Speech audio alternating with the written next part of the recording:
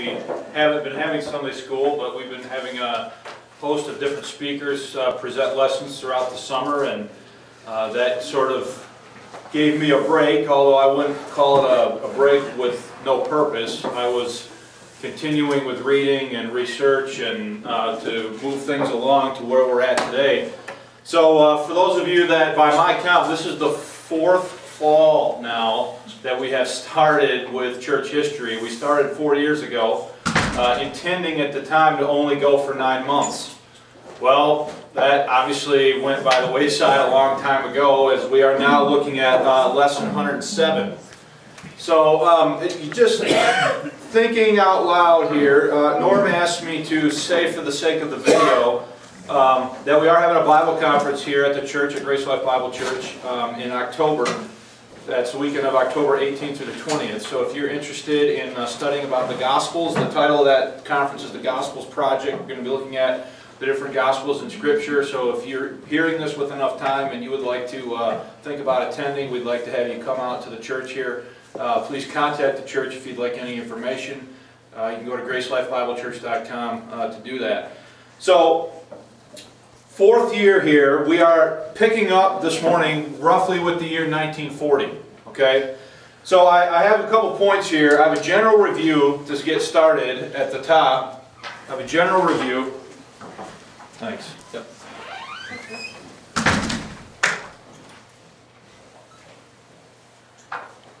Alright, there's a general review at the top just to sort of catch you up to speed or refresh your memory about a few things. And then about halfway down the first page, there's a specific review about Stam's ministry. So the title of this morning's lesson is Lesson 107, The Grace Movement Continues to Organize, C.R. Stam and the Berean Searchlight. So starting with the general overview, point number one. When we began our last term, that would have been last September, a year ago September, we began that term by looking at the breakup of the Niagara Bible Conference and the writing, publication, and impact of the Scofield Reference Bible by C.I. Scofield. Then we considered the emergence of the Acts 28 position by reviewing the writings of E.W. Bullinger, Sir Robert Anderson, and Charles Welch. After that, we discussed the early dispensational witness of H.A. Ironside and the Mysteries of God from 1908 and Sailing with Paul from 1913. In addition, we studied the life and ministry of Lewis Berry Chafer and the founding of Dallas Theological Seminary. So that's, if you weren't here for those lessons, those are all online. You can get everything that we went over about all those things by going to the website and listening to that material. Whoops. The majority of our time in the last term was spent tracing the origin of the Grace Movement as a subgroup within American dispensational premillennial fundamentalism. So that's a mouthful for you, okay? American dispensational premillennial fundamentalism. This study led us to consider the life and writings of Harry Bultema, C.R. Stam, and most notably J.C. O'Hare. We spent many weeks chronicling the development of J.C. O'Hare's theology as he moved from Acts 2, I got that in question marks because I'm not sure exactly the date that should have went with that, to the early 1930s, towards Acts 28 in 1935, before he ultimately landed on the position that the church began before Paul wrote Romans, sometime between July 1937 and April 1938. In addition, we also surveyed the early baptism controversy of the 1930s. When we last had class in June, we studied how once the mid-Acts position was identified, a movement soon sprang up around the position. The first attempt at formal organization was found in the formation of the Worldwide Grace Testimony Mission in January 1939. So that's where we left off 3 months ago when we stopped for the summer, was with the formation of the Worldwide Grace Testimony Mission in January 1939.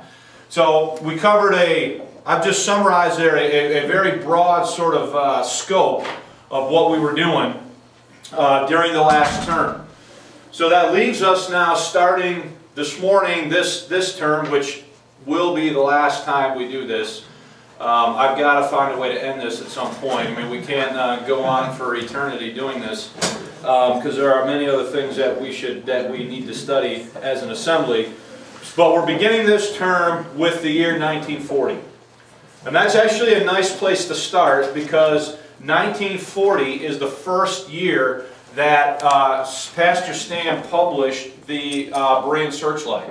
The Berean Searchlight began to be published in the year 1940, and I'll show you that here in a minute. So the first section, the first point there is just a general review and summary of what we did in the last term. Now, moving on to the second point, I want to discuss or review some things specific now to Mr. Stam before we move on with him this morning.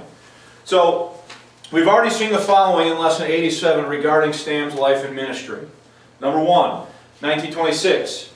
In 1926, he came to understand the blessed truth of the mystery with its one body and one baptism through the ministry of a New York investment consultant, Mr. Erling C. Olson, president of Fitch Investors Service. Now, you don't get his name, the gentleman's name, Mr. Olson's name. He does not tell you that in the controversy in the 1960s. He tells you his name in his memoirs, this is Stam now, in 2003. And the reason he does this is because this Mr. Olson guy, if you remember from that lesson, basically makes Stam promise that he will not go public with his name as the source of where he learned about the one baptism for this dispensation and so forth. So hopefully that's jogging your memory. So that's about 1926 that happens.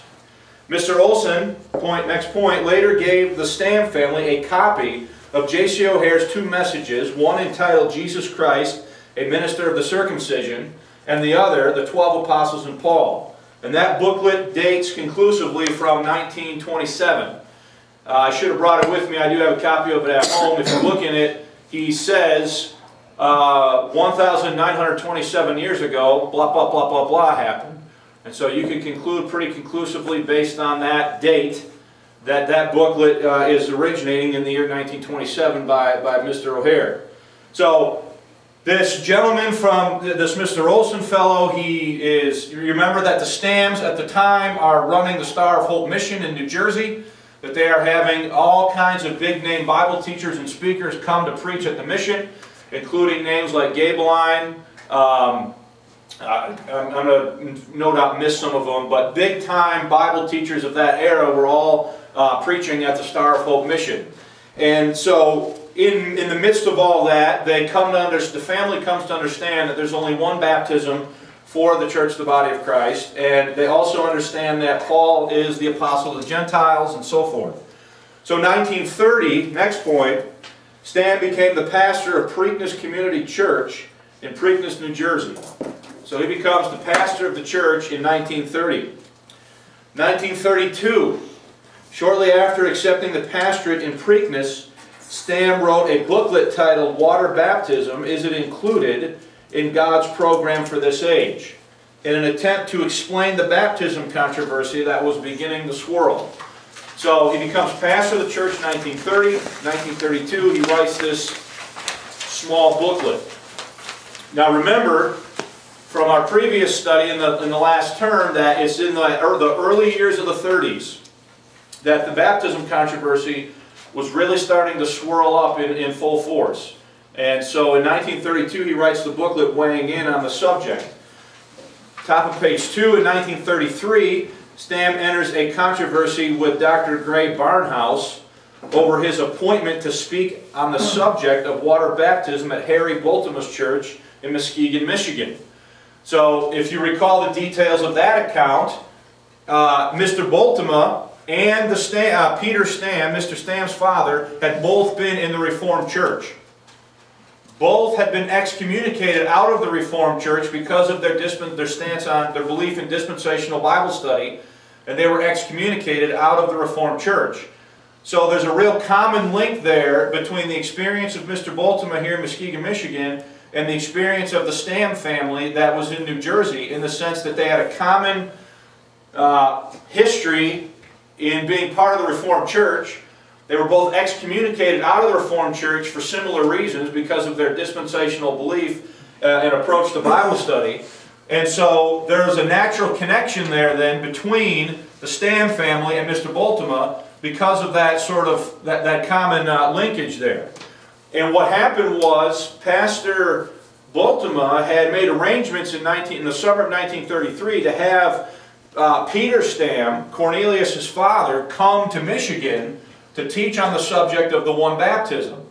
And if you recall from lesson 87, something occurred and Peter Stam had to go back home to Europe instead of, Cornelius went in his place and came to Muskegon, Michigan in 1933 to teach at the church of Pastor Harry Boltova in Muskegon. Also in 1933, while in Michigan, Stam visited the home of M.R. DeHaan, who was already beginning to question his no-water stance on baptism. The testimony of both Mr. Stam and Mr. O'Hare is clear that for a time in the late 20s, early 30s, M.R. DeHaan of Calvary Church in Grand Rapids, Michigan, was was accepting of a no-water position on the issue of baptism.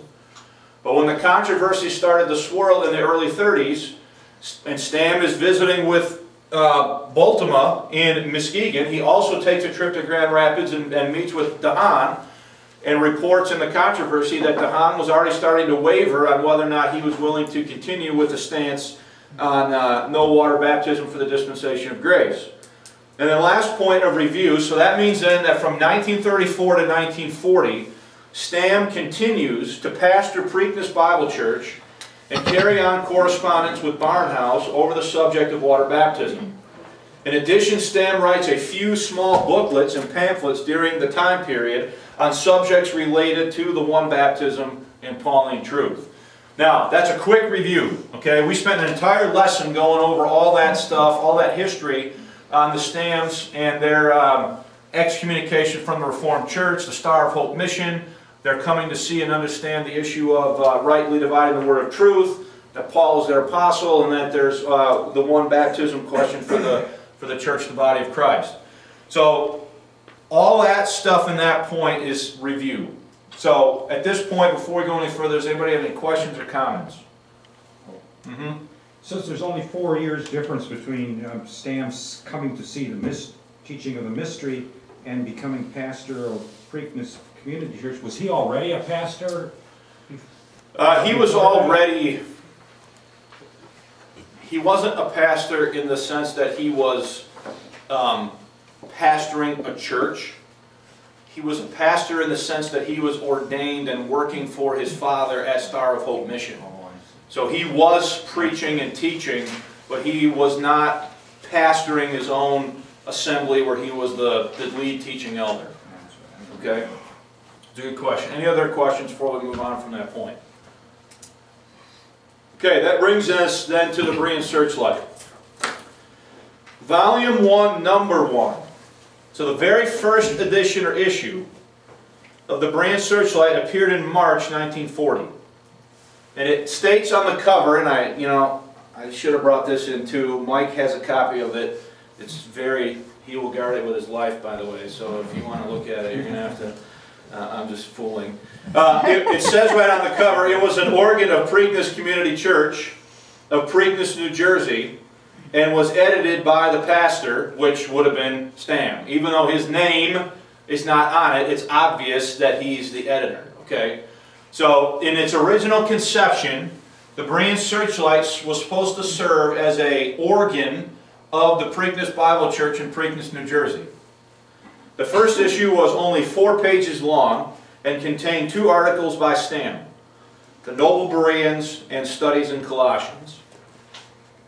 Volume 1, Number 2, April 1940, offers its reader insight into Stam's associations outside of New Jersey. Okay? So this is this is number 2 now, volume 1. On the back page, Stam informs his readers that Pastor J.C. O'Hare would be speaking at Preakness Community Church the weekend of April 8th to commemorate the 2nd anniversary of their new church building.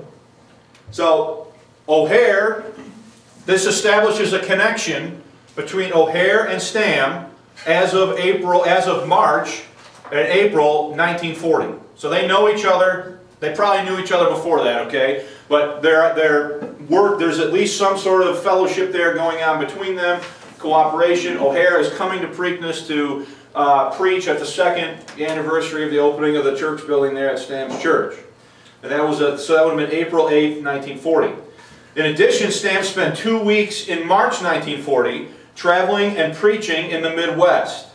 First, he was at Harry Boltema's church, First Berean Church in Muskegon, Michigan, where he addressed an audience of well over 1,000 people. And between March 14th and 21st, Stam was at North Shore Church in Chicago, ministering the work.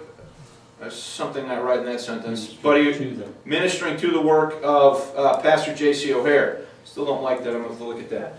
But so March 1940, he's in Muskegon, Michigan again, preaching at Baltimore's church. And after that, he goes to Chicago and spends 7 days with O'Hare at North Shore Church in Chicago. So in April, O'Hare is coming out to his church in New Jersey. So I bring this out to point out to you the associations and the relationships here. Okay, Stam by 1940 is friends with, fellowship partners in ministry with these men in these churches in these cities. Okay, and no doubt more than what he actually lists at this point. Yeah. Is that first Berean church in Muskegon still standing, and how big of a building is it? It's a good question. The Berean church is still there. I don't know if it's the same building. Oh, that's a lot of people. That'd be, Lee would know the answer to that. Yeah, 1,000 people were attending Baltimore's church. Oh, wow. Now, but you remember that when he was excommunicated out of the Reformed Church, we went over this stuff, right? That there was a lengthy legal battle between the church and the denomination over the control of the property of the building there in Muskegon. And eventually, the Michigan State Supreme Court ruled in favor of the denomination and said that Baltimore and his congregation had to leave the premises. You remember this? And that within a week, the people of the church and the people of the city of Muskegon erected a makeshift tabernacle in downtown Muskegon that was capable of seating over 1,000 people, and they had about 1,200 people there in the first meeting, within a week of being evicted from the church. So you're talking here about a completely different era in the religious history of the United States. Okay, this is totally foreign. This kind of thing would never happen today in 2013. It just wouldn't. So when when Stam goes there, he preaches to 1,000 people in Baltimore's church. And that's right up the road from here. So again, West Michigan, particularly Grand Rapids and Muskegon area, were a hotbed of activity during this time in history when it comes to the not only the history of fundamentalism and premillennial Bible study, but to specifically within, quote, mid-Acts groups were very active in this area. Next point, volume 1, number 5, this would be July 1940, contains quotations from William R. Newell's commentary on Romans, as well as a death announcement for his father, Peter Stam. Now, I want to make a comment about this. Stam's quotes of Newell are from Newell's first book on Romans, which dates from 1927. If you didn't know this, Newell wrote 2 books on Romans. The first one from 1927, he says that the baptism in Romans 6 is not water baptism, but spiritual identification with Christ and His death, burial, and resurrection. When he rewrites the Romans commentary later on under a different title, it's not even exactly identically the same book. He reverses his position that he took in 1927. Okay, so Stam's quotations here of Newell in July 1940 are coming from his first edition or first book that he wrote on Romans. Volume 1, number 6 would be August 1940, addresses rumors that Peter Stam died of a broken heart because Cornelius had departed the faith with respect to water baptism. The controversy was so hot and heavy over baptism at this point that there were opponents of Stam's on the baptism issue that were going around making allegations that the reason his father died was because he was so brokenhearted about his son's departure from the faith with respect to water baptism. It says it right. Stam addresses it head on at the end of that particular issue of the magazine. Now, volume 1, number 7, September 1940 is important. Okay? And the reason it's important is that it contains a list of available booklets authored by Pastor Stam. According to this issue, the following booklets by Stam were in print before or by September 1940. We have included both the titles and a short description offered for each booklet. Okay? So all these booklets Stam has written before September 1940. Okay? The Death of the Cross, it's a meditation on Calvary. Coming to Christ and Bringing Others, an exposition of 2 significant gospel stories. Water baptism, is it included in God's program for this age? That's the one he wrote in 1932, okay, which we already mentioned. More about baptism, which he advertised as an answer to Pastor Drew's booklet about baptism. I cannot figure out who Pastor Drew is. I don't know if Mike, do you know who that is? Okay. The Christian public should know. Now that's an important one. That's his correspondence on baptism with America's leading Bible teachers. If you look at the book that Stam writes, The Controversy in the 1960s, there's an entire chapter in there called The Christian Public Should Know. And what that chapter is basically a reproduction of this booklet. Okay? This is the booklet that contains the letters and the correspondence between Stam, Barnhouse, Ironside, and other leaders within the fundamentalist movement over the issue of baptism. So that's already in print by September 1940. Any questions about any of that? You say that's in the book, The Controversy? There's a chapter in The Controversy. It's either chapter 1 or chapter 2 that has that exact title, The Christian Public Should Know. And if you read it, he even says, Ernie, in the first or second paragraph, that the bulk of this chapter is a reproduction from the book that I wrote, The Christian Public Should Know. Any other questions before we go on? All right, top of page 3. It's important to note that from the very beginning, Stam and the Berean Searchlight were thoroughly mid-acts in their dispensational stance. Stam and his co-authors, William and Charles Heinze, or Henze, I don't know how you say that, were clear that the dispensation of grace had been committed to the Apostle Paul and that the church should not begin in Acts 2 on the day of Pentecost and was not the subject of prophecy. Now, I put that in here to say this. I can find no evidence in looking into these things that Stam ever went through the type of journey that O'Hare did. Okay? Stam does not, I find no evidence in Stam's thinking that he ever entertained the Acts 28 position, that he ever even gravitated that way at all. He seems to have realized that Acts 2 was right, or sorry, Acts 2 was not right, and went immediately to the church had to have started with Paul. Okay? And when you read the first edition of the Searchlight, it is pretty much right out of the gate advocating for what we would have and have identified as a mid-Acts position. All right? Number 1, Volume 1, Number 11, so this would now be January 1941, contains an article called Studies in Colossians by Stam, where he states the following. Quote, see Paul's words in 1 Corinthians 2, 5 through 6. Timothy 2, 5 through 6. For there is one God and one mediator between God and man, the man Christ Jesus, who gave himself a ransom for all to be testified in due time. And note the words that follow, whereunto I am ordained a preacher and an apostle. I speak the truth in Christ and lie not, a teacher of the Gentiles in faith and verity. Every Christian should know that neither Christ on earth nor Peter in the early chapters of Acts proclaimed the message of reconciliation, the worldwide offer of God's grace. This message could not go forth until it had become evident that God was to set aside his people Israel, placing all the children of Adam on the same level. In the Old Testament times, the only way to approach to God for any man was through the Hebrew nation. This was true when our Lord was on earth, but shortly after Israel's leaders had stoned Stephen and sinned against the Holy Spirit, Acts 7:51, God began to set them aside and raised up Paul to go to the Gentiles. Not until then did the rejected Lord reveal God's hidden purpose of grace. Indeed, it was not until we reached the 10th chapter of Acts that we find the first Gentiles are saved.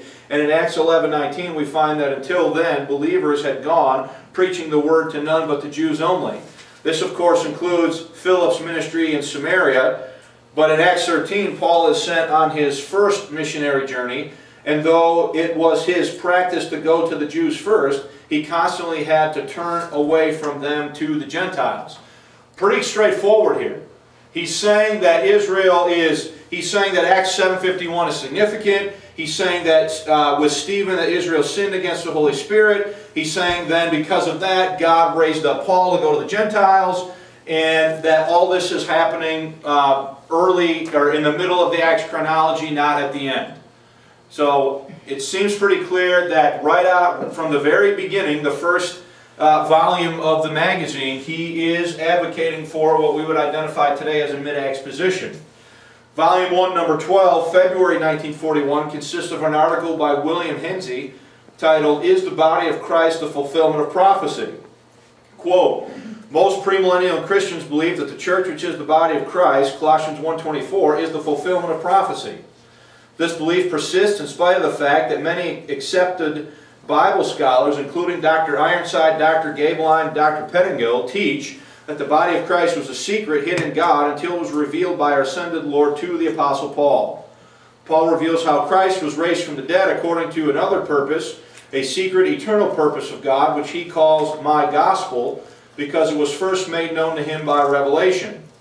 When God's son, Israel, Exodus 4:22, failed to bring forth fruit unto God under the law, there was only one left who fulfilled those demands, and that one was Christ, God's eternal Son.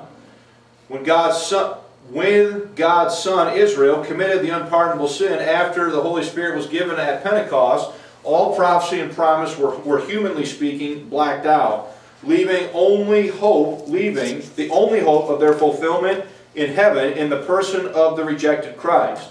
All of the promises now center in him, but the mystery, God's secret purpose, also centers in him.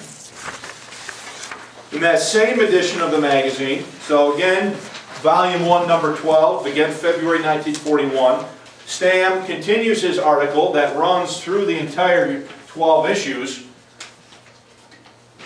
on studies in Colossians, which was in the very first issue, and he says the following: "The glorified Lord from heaven committed a message to Paul, which he had not committed to the 12 apostles. This cannot be denied in the light of such plain scriptures as Romans 12:25, Galatians 1, Ephesians 3, Colossians 1, 2 Timothy 2. It is true that the 12 apostles had been sent to every creature, Mark 16:15, but they were directed to begin at Jerusalem, Luke 24:47. And since Jerusalem would not receive their message, they could not proceed with the program our Lord had outlined for them. Jerusalem, Judea, Samaria, the uttermost parts of the earth, Acts 1:8. It was for this reason that their headquarters remained at Jerusalem, and it was for this reason that God raised up Paul to carry out a new program. Whereas they were sent with the gospel of the kingdom and the gospel of the circumcision, Paul was sent to preach the gospel of the uncircumcision, the word of reconciliation, the gospel of the grace of God.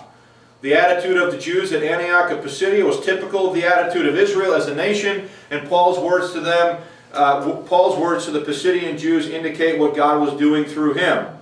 As they contradicted and blasphemed, Paul said it was necessary that the word of God would first be spoken unto you, but seeing you put it away from you and judge yourselves unworthy of everlasting life, lo, we turn to the Gentiles. Unquestionably, all Old Testament prophecy puts the Jew at the head of the nations, and as the one nation through which all nations will be blessed. This is why the 12 were told to begin their ministry at Jerusalem. But with the turning of Paul to the Gentiles, we have something quite different. He admits that it was necessary that the word of God should first have been spoken to the Jews, but since they rejected, he will go to the Gentiles nevertheless. What we have here is not the blessing of the Gentiles through Israel, but the blessing of the Gentiles in spite of Israel.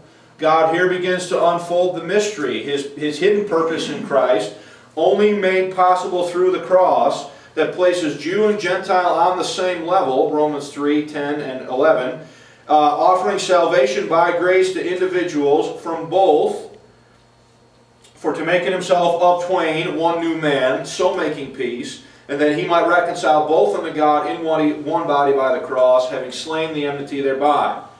Now, it's clear to me from these statements that from the earliest volume of the magazine, Stam is mid-Acts. There's no evidence that I can find in any of the writings that I've been able to read by Mr. Stam that he ever entertained Acts 28 or that he ever went through the same type of struggle that we saw going on with O'Hare in the 1930s. There just is not, if he did, he doesn't write about it, and it's not recorded. But the one thing I'll say about Stam as opposed to O'Hare, if O'Hare gets an idea, boom, he's writing about it. He's bearing his soul about every little thought that he has in all these booklets. And that's why, you know, there's some that are seemingly contradicting each other, because he gets an idea, and if he changes his mind about it, he just fires off another booklet about it. Not that there's anything wrong with that, but Mr. Stam was more calculated in his writing than O'Hare was. That to me is pretty well observable fact just by looking at the nature of their two writing ministries. So let me get this last point and then I'll ask if there's any questions here. Much more work needs to be done in analyzing the doctrinal contents of the Berean Searchlight. But for the purposes of this class, we will confine ourselves to Volume 1. The important point here is that from the very beginning of the magazine, Stam was advocating for the mid-Acts view.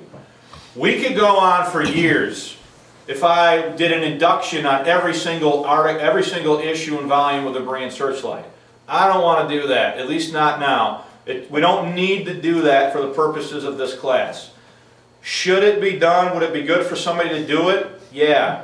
But maybe that's something to do later on in my life or something like that if I decide I want to do it.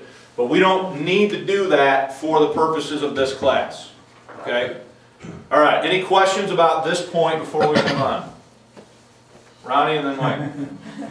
Can you briefly review the history of Stam's Christianity? How was he saved? Who influenced him early? Why did he come out of the gate mid-Acts? Well,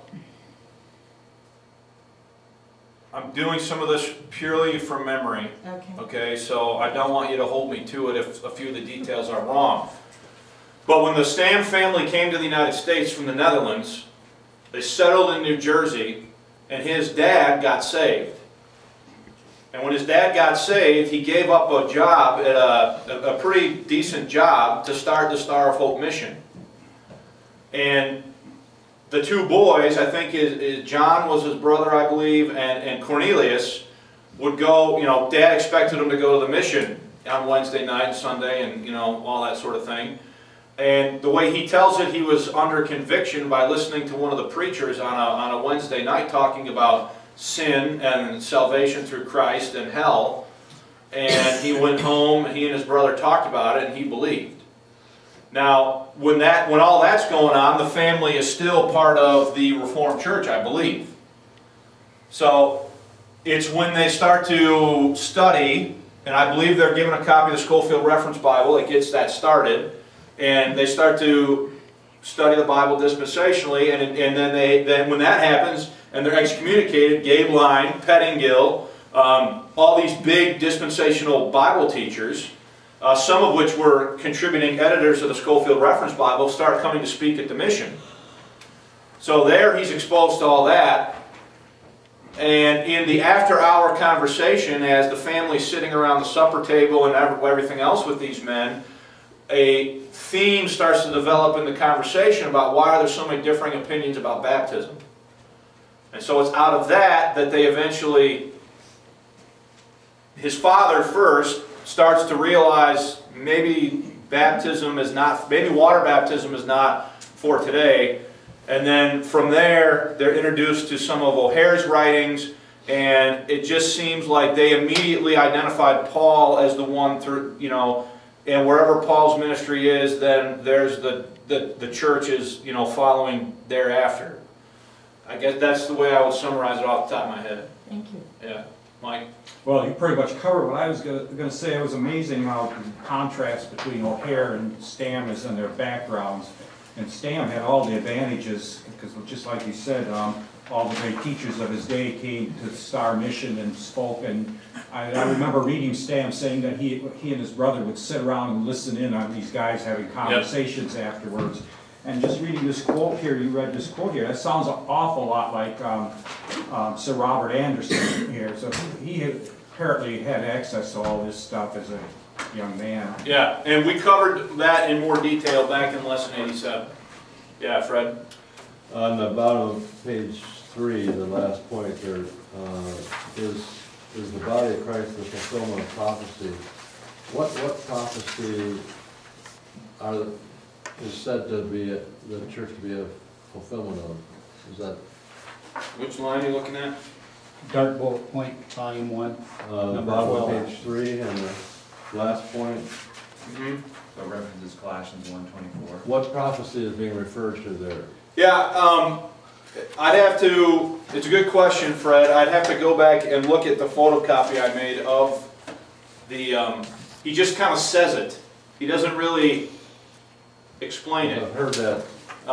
So I'm not quite sure exactly what that is. I'll have to go back and look at the context, unless somebody can... Program, Yeah, wouldn't it be Acts 2? Yeah, I think what they're saying is that the events of Acts 2 are fulfilling... He does seem to kind of have it backwards there. It's a little curious statement. I would agree, Fred. I was wondering if it's an Old Testament prophecy or... Most premillennial Christians believe that the church, which is the body of Christ, is the fulfillment of prophecy. Do most premillennial Christians believe that? I suppose they do. Or did they? Or at least they may have been at the time. Well, I think most of them do, because they think the church started at Pentecost. Which Would mean it has to be. Okay. Maybe it's the words of Christ, I'll build my church and the gates of hell shall That's not what I was prevail. They could be referring to that too. That's what I was wondering. Okay, so if there's no further questions, I want to go to the last point. Stams. I'm going to get a couple things out of my bag quick that I forgot. Okay. Stam's involvement in the Worldwide Grace Testimony. Now, we've already seen that the Worldwide Grace Testimony started in January 1939. We've seen that in spring of 1940, Stam was in Chicago at O'Hare's church, and in April 1940, O'Hare was going to be in New Jersey at Stam's church. All right? Pastor Stam's, the Christian public should know, was reprinted in the April 1940 edition of the Worldwide Grace Testimony Quarterly. I have that right here. I was fortunate enough to be given some information. This is from April 1940.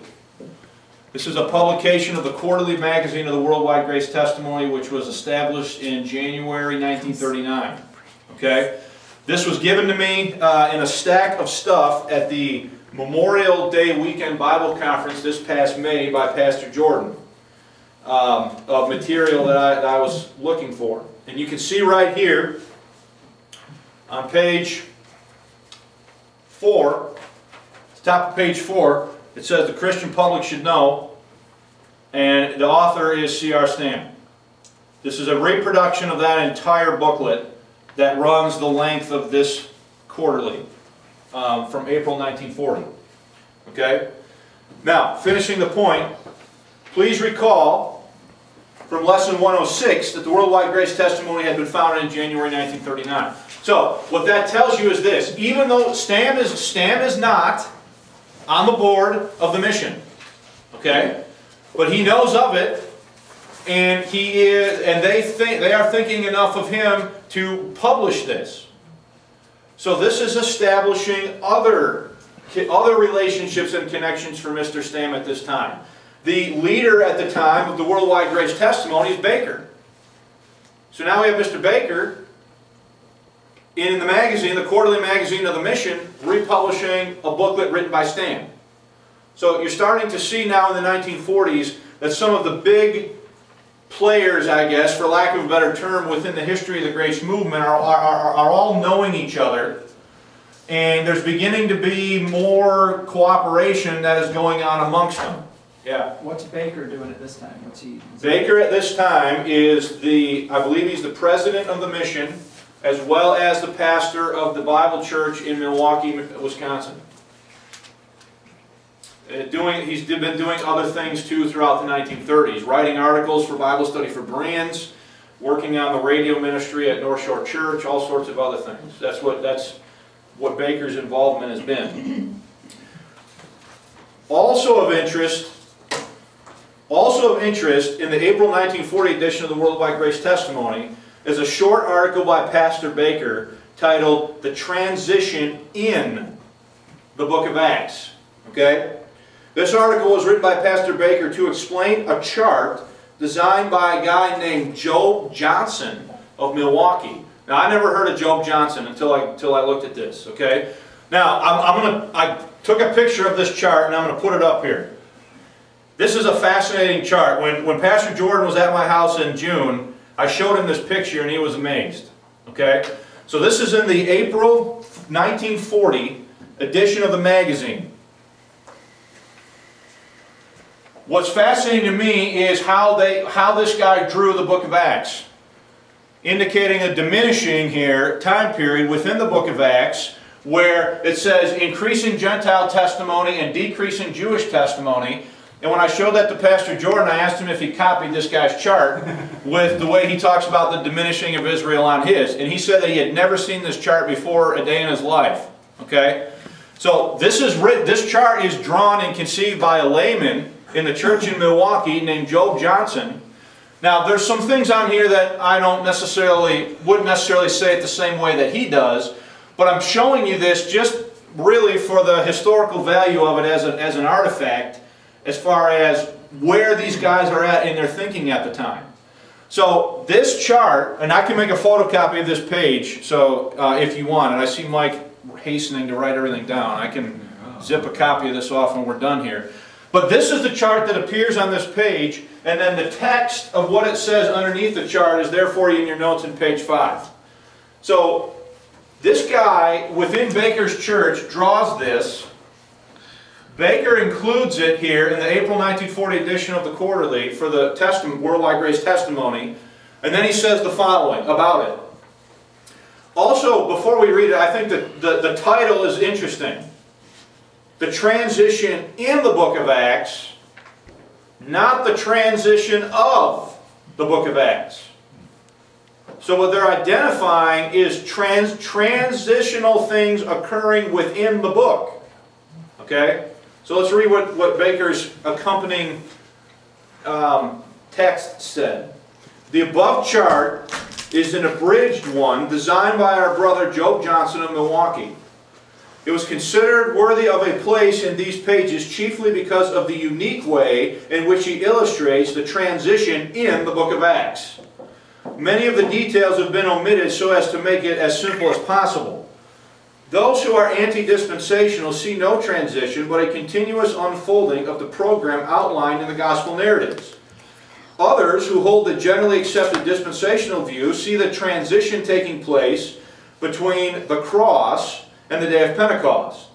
Some of this school would permit the transition to go as far as Cornelius in Acts 10. These views, however, do not agree with the scriptural record. There is no information of a change in program from the kingdom to the mystery taking place in the first 10 chapters of the Acts. For there is a continued and bona fide offer of a kingdom specifically described by the Old Testament prophets. The transition plainly begins where? Look, that's an Acts 13 position. The transition plainly begins in Acts 13 with the outcalling of a new and different apostle and the opening of the door of faith to the Gentiles. Here the chart shows by means of a diagonal line how the circumcision ministry of the 12 apostles decreases and is supplanted by the increasing Gentile ministry of the apostle Paul. This continues until the end of the book of Acts, where the former virtually comes to an end, and there is a complete ushering in of the present dispensation of the mystery. Some who have been called ultra-dispensationalists claim that there is no transition in the book of Acts, but that Paul, from chapters 13 to 28, carried out the same program as the 12, and then at the close of Acts, there was an abrupt breaking off of that program in favor of the ministry of the mystery. This view, however, appears to be just as incompatible with the facts as do the other erroneous views which have been considered above. This is, for me, I don't know, maybe I'm a dork, I probably am, but I find all this to be just fascinating. That these guys are, and that laymen within these churches are so involved in this and so understanding what these guys are teaching that they're constructing things, visual aids like this, to actually help the guys that are doing the teaching. So, I think it's interesting. He does say that it's simplified, otherwise it probably would have been too much to have printed in the magazine. But it's definitely just an interesting thing to note in terms of its historical value. I know it doesn't have anything to do with Stam, but we're talking about this edition of the magazine, and I thought some of you might find it to be interesting. I wonder if Job Johnson's family still has the original chart. Yeah, I wonder what happened to it. So, next point on page 5. According to Pastor Stam's memoirs, he served as the pastor of the church in Preakness, New Jersey for 13 years, until 1943, when J.C. O'Hare asked him to travel the country teaching the Word under the auspices of the Worldwide Grace Testimony. So this is what is going to catapult Stam into a more sort of recognizable position. You remember that O'Hare, let's just review a couple facts. Remember that O'Hare, there were missionaries that O'Hare had been supporting in Africa, that his church, the North Shore Church, had been supporting. When those missionaries started to refuse to water baptize the native people, the home mission boards, remember, yanked their financial support and left these guys stranded in Africa. Remember we talked about this in the previous lesson, okay? So what O'Hare does immediately is rally together all of the guys, the pastors in ministry that were seeing things the same way he was dispensationally, and they moved to form the Worldwide Grace Testimony in January 1939 to help these guys out that are stranded overseas. All right? So O'Hare now, who was involved in that, is now coming to Stam and saying, look, we now want to start sending out some men to preach under the auspices of the Worldwide Grace Testimony, and he asks Stam to be one of these guys. Then quoting here from the memoirs. The idea was to get a growing number of grace pastors, and I think that should say and churches, to know one another and to promote fellowship among them. During these years, Stam traveled to every state in the Union. There were only 48 of them then at that time, and 4 provinces in Canada. So Stam leaves the church in New Jersey to go out and preach around the country under the flagship of the Worldwide Grace Testimony, and he leaves New Jersey in 1943. Okay? Any questions about any of that? Yeah. Did he write about that time he traveled and what opposition or anything that he, you know, where he went exactly? Not really. Not that I'm aware of. I sort of had the same thought that you just expressed when you said, oh, kind of wishing that he would have, yeah. But I can't find it. Maybe he did, and I don't know where it's at, but he doesn't talk about it. Right. Yeah. Was he single at the time when he did that? No. No. We also have in our possession a resolution drafted by the Worldwide Grace Testimony on May 16, 1944 by Secretary Charles F. Baker. It also identifies Cornelius R. Stam as the mission's traveling representative. The resolution in part reads,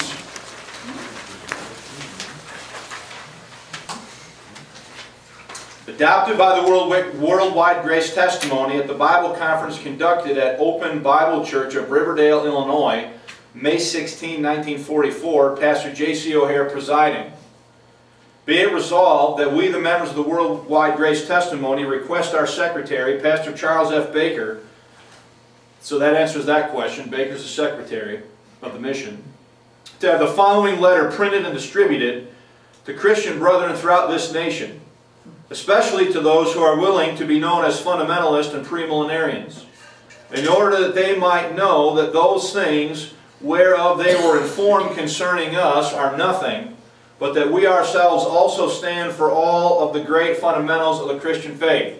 So you read between the lines, what's going on? They're being attacked. They're being attacked and smeared, and so they resolve this resolution. Here's a copy of the resolution. Okay? The date is on here. You can look at this afterwards. It says, adopted by the Worldwide Grace Testimony, Illinois, May 16, 1944, J.C. O'Hare presiding.